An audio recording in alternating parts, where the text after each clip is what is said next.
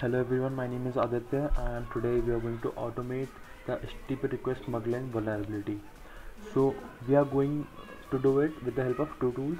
First is Suite extension HTTP request smuggler, and the second one is Gwen's tool. You can find it on GitHub and I'll share the links. So let's start with the Suite extension first. So what we have to do is, first you can add the scope also, and then you have to capture the request and send it to the repeater. Okay, great. So the second thing you have to do is right click and launch the smuggle probe attack. You can monitor the activities in the logger tab. So this is also a good extension to monitor the request flowing through the burp suite. So as you can see, the requests are going through burp suite, and you can see this is all done by the extension itself. So it might take some time, but I have a previous result. So this was done by the extension, this result was shown by the extension. So what was happening over here is, so request 1, this was the first request and the response was, it was okay, 200 okay. And the second request sent by the extension was this, which gave us a 500 internal server error. So this is a possible outcome of the of HTTP request smuggling, and you can exploit it manually. So now let's proceed with the second tool, and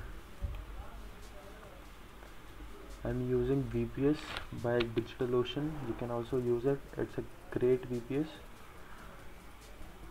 It gives you 100 credit free for 2 months. Yes. So let's start with the smuggler.py. I have already wget this by clicking on raw,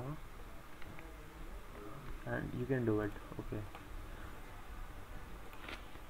So I'm going to do smuggler.py and -h.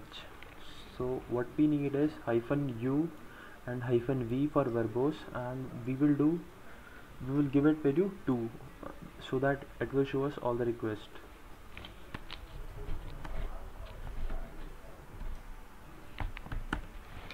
We will give it this URL, as we know it is vulnerable to request smuggling, and -v for verbose and the value 2.